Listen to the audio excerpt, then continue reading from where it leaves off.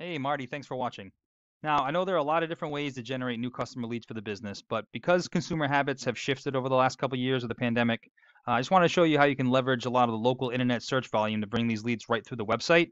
Now, in order to do that, what I've done is just taken a quick couple of searches, and I did bathroom remodeling in Worcester, Mass, and top companies Harvey, and I did kitchen remodeling and Harvey and Core, and those seem to be the ones that come up on both of these. So I'm taking your website as well as both of those, and I put them all into this tool that I use. And it shows me all the information that Google uses to determine the position in search results that it ranks the websites. So you can just see quickly based on some of these numbers why these companies are at the top of the list and outranking yours. So let me just go through real briefly on what these numbers mean. So as we go through the site, we can see what kind of changes need to be made and how they'll affect its ranking. Now, when Google is determining how to rank a website, it uses two different factors.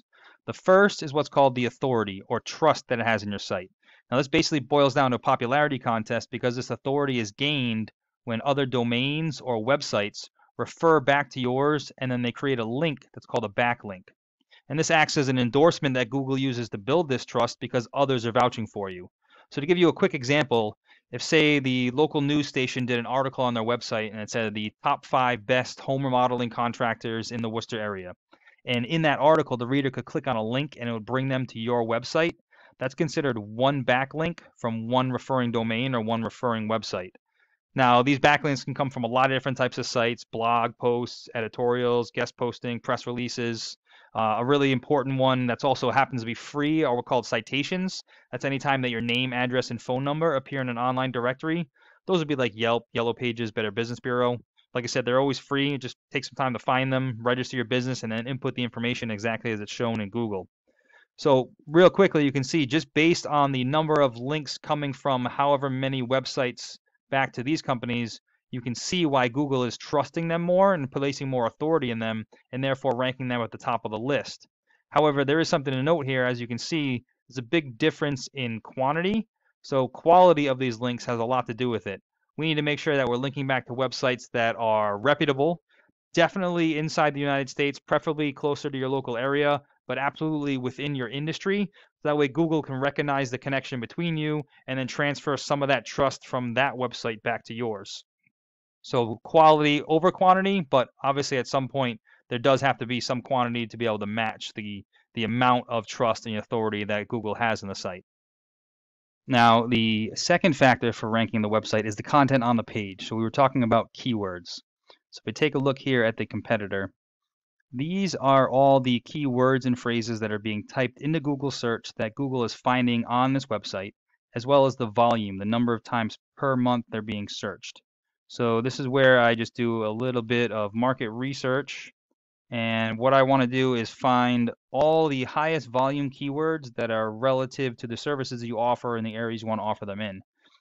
So for instance, if somebody is just searching, kitchen remodeling, that's a national keyword. They could be searching from any state in the country, and maybe they're just trying to search some information on kitchen remodeling, maybe get some ideas, things like that.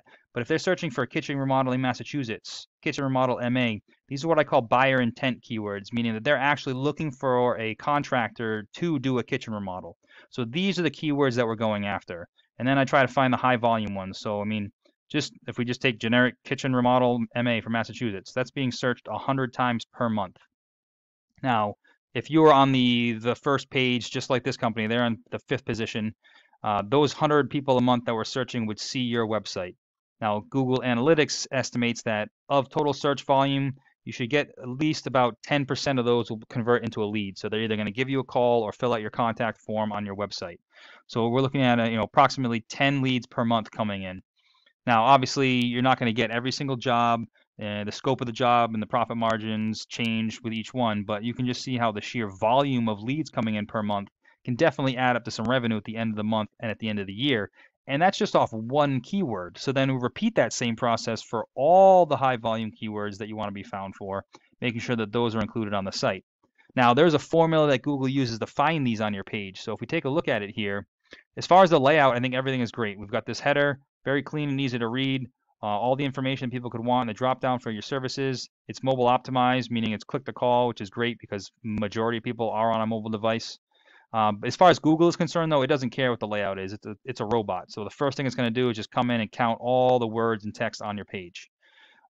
Generally, we recommend about 1,000 to 1,500 words on a homepage, but realistically, it's based on the competition.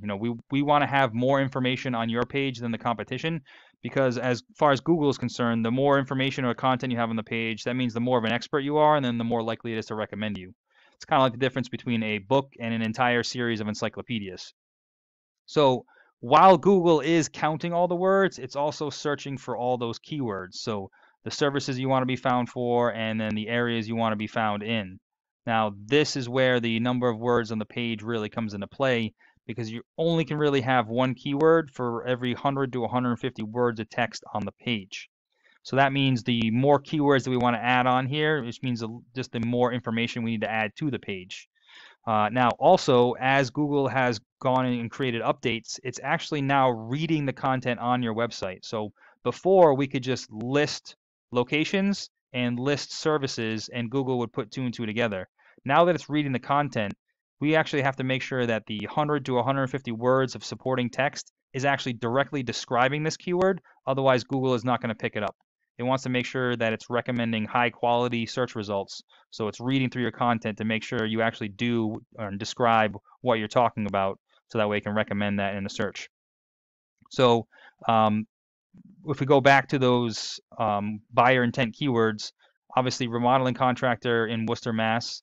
Can maybe rephrase that a little bit, but that's a keyword. But if you just have just remodeling services, or like these down here, these aren't going to get picked up because we don't have any content to back them up.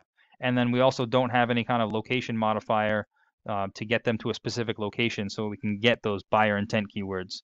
So I don't think this is something that we need to completely throw away. It's just something that we need to rework a little bit, so that way we can get those specific keywords in here, and then try to attract all that traffic. So then that will obviously, anytime somebody does a Google search, if you're looking for really quick leads, right up here is we call pay-per-click ads. It does get kind of pricey, because every time somebody clicks on this, whether they use your services or not, it costs you money. But this will get you at the top of the page immediately and get leads coming in. Underneath here, though, this is what we call the map pack. This is completely free to be in. This is based on what's called your Google business profile, if you have one of those set up. If not, we can talk about that.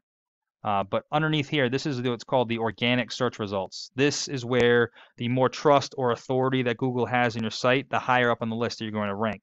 So this is where getting more of those links from referring domains and other websites helps you climb this list and get to the top.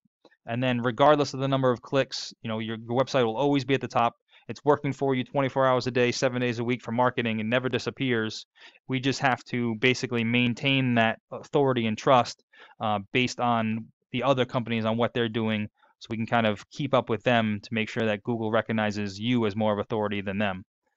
So this is a lot of information. I just want to make sure that we're both on the same page, so that when the next time we speak, I can talk about a few things and some scenarios and options, and then we'll both be up to speed. So feel free to give me a call or shoot me an email after you've watched this, and we'll take it the next step further. Appreciate your time, Marty.